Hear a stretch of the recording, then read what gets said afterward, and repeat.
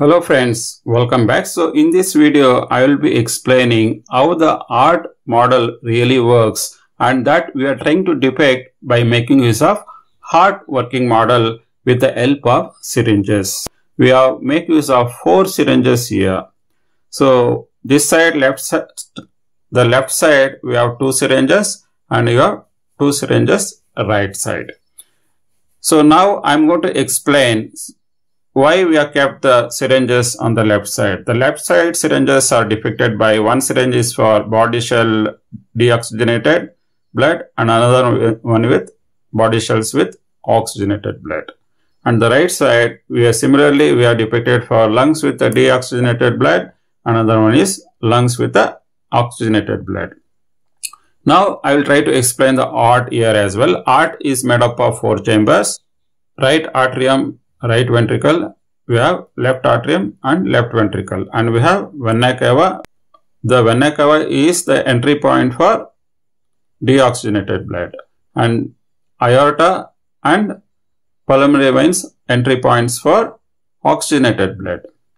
Now we will explain how the overall flow happens. If you can see, right, whenever there is a body shell is having deoxygenated, what it happens, deoxygenated blood goes via vena cava. It makes an entry point. This blue color is for deoxygenated blood, and it comes to the right atrium. Again, it goes to the right ventricle. From right ventricle, it goes to pulmonary artery. From pulmonary artery, it goes to lungs, where we are sending deoxygenated blood. The lungs will take that deoxygenated blood and it will convert it into oxygenation of that blood. Once the oxygenation happens for that blood, again lungs will send that blood to pulmonary vein.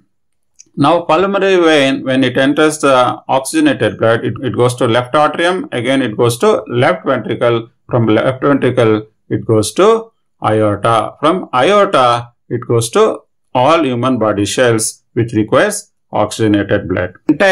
This entire cycle will keep happening until this heart is working.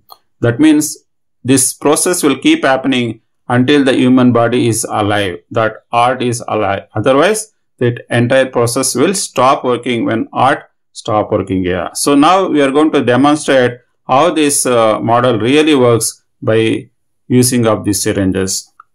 Now if you can see it, we are trying to send the deoxygenated blood to the heart, from there heart to lungs. So whenever we are trying to push the syringes, so now the entire flow of the deoxygenated blood is happening from right atrium to right ventricle, from there to pulmonary artery, again it sends to the lungs. Now whenever we are pushing this syringe, the oxygenated blood goes to left ventricle, then left atrium, again aorta, from there to it goes to the human body shells. So that is how the entire process of heart working model really works. That is what we have depicted the heart working model by making use of these 2 syringes.